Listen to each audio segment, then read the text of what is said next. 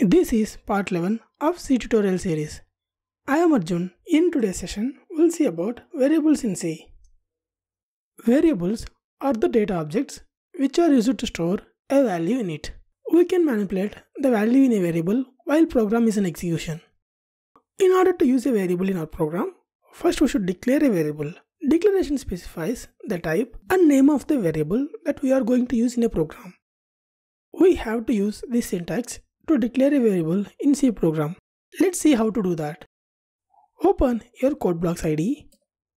Now, here I am going to declare a variable with the syntax which we have seen earlier. Remember, while choosing the name of this variable, we have to follow the rules of an identifier which we have seen in our earlier sessions. And this data type specifies the type and size of data that this variable is going to store. In this case, I want to store integer type values, so I declared the data type as an int.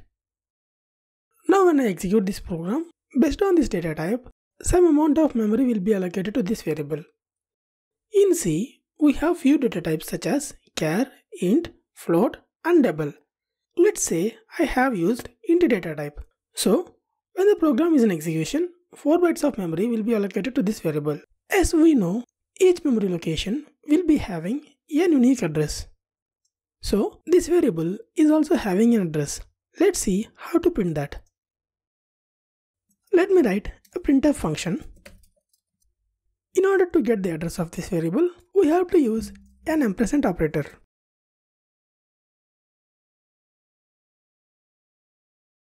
And here we have to write a format specifier. The format specifier is used to specify in which format the data has to be displayed. Usually, addresses are represented in an hexadecimal format. So, here we have to use %rp to format the address value in an hexadecimal format. Let me write %lp here and run the program. See, we got address of this variable. The name of this variable acts as a placeholder to this memory location. Now we have to assign a value to this variable. After declaring a variable, if we assign a value to that, then it is known as variable definition or defining a value to the variable.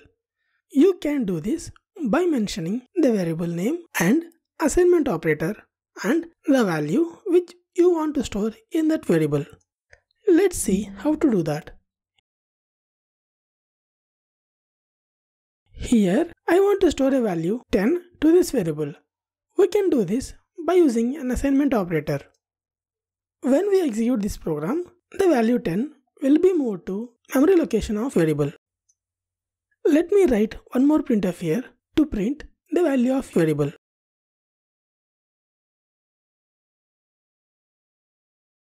Here, %ld specifies to print the value in decimal format.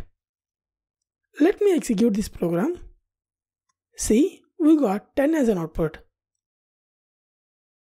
Instead of writing a new line of code to define a value to this variable, we can define the value to this variable while declaring the variable itself.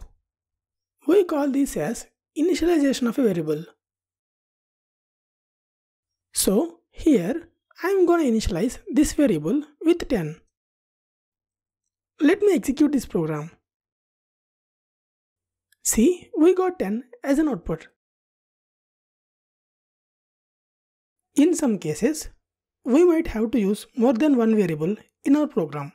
In that case, you can declare multiple variables in multiple lines like this. Or we can also declare multiple variables on same line by separating them with comma. And we can also initialize these variables on the same line. Now let's see one more scenario. Here I have declared a variable. Now I didn't initialize any value to this variable or I didn't assign any value to this variable. I am trying to print this variable. Now what value it will print? As per C standards, the behavior of this variable is undefined. That is, this variable contains an unexpected value. we can also call this value as a garbage value. Let's see why we get this garbage value. When we execute this program, based on this data type, some amount of memory will be allocated to this variable. Let's say we got 4 bytes and this is the memory location of this variable. Before we started executing our program, this memory location might have allocated to some other process. Let's say the name of this process is P1. This process P1 might have used this location to store some value. Now, after finishing the execution of process P1, this memory location will be marked as free by operating system. And when we execute our program, it will be assigned to the variable which we declared in our program. So, we can't predict what value this memory location is holding now. It might contain 0 sometimes.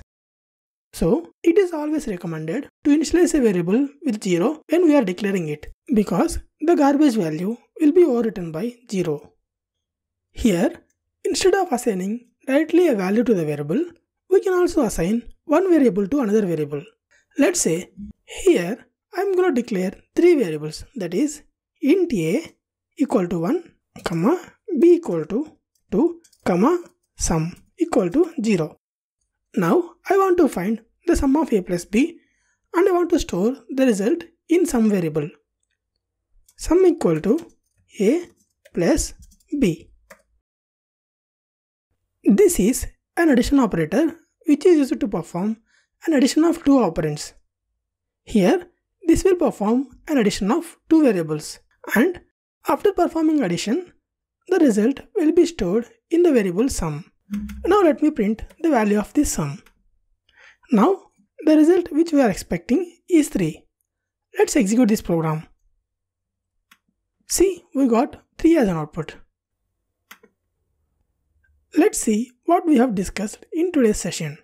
In today's session, we have discussed what is a variable and how to declare, define and initialize a variable, and also we have seen what is meant by garbage value and what happens if we want initialize a variable with 0, and finally how to perform addition of 2 variables. That's it for this session. In our next session, we'll see about local and global variables and their scope and lifetime. Thank you for listening. See you later in next session.